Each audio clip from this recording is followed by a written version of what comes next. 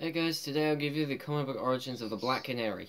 The Black Canary has become one of DC's most common names that you hear, as she is also one of their best fighters, one of the most attractive women, and by far one of their most popular characters. She's mostly been seen having a relationship with the Emerald Archer, Green Arrow, and has made her appearance on TV several times in the Justice League Unlimited cartoon series and in Arrow when she was portrayed by Katie Lotz, who portrayed the Canary, and then Katie Cassidy, who portrayed Black Canary. But those were the first two. But basically her origins start off with her real name being Diana Drake, who is the Black Canary on Arrow right now, after the death of Laurel Lance.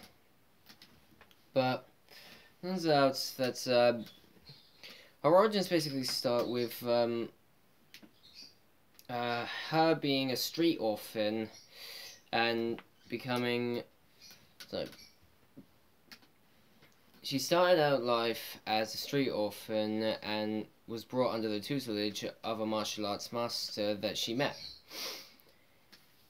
By the time she was an adult, she was already a formidable opponent and also came into contact with a feud between both the police force and a deadly martial artist and a deadly martial arts organization.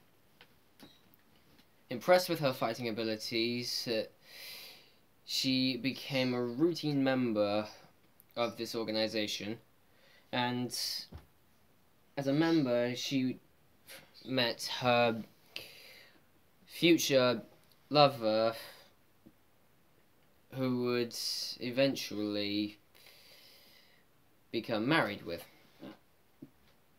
Later on in life, she also developed her own superpower, being the Canary Cry, meaning she's able to, well, scream really loud. That's pretty much what it is, but her origin is pretty hard to follow if you go further into the years of her first appearance, as in that way she was actually a member of the Justice Society of America on Earth 2, but when her husband died, she moved to Earth 1 to start a new life.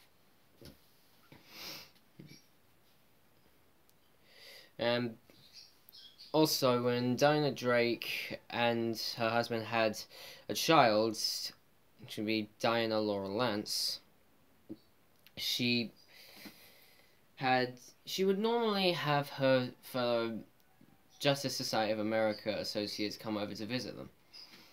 As Laurel got older, she wanted to become like her mother, but she refused. Eventually, she got her way and became the new Black Canary, as she was trained in multiple forms of fighting abilities, thanks to Diana's old friend, Wildcat.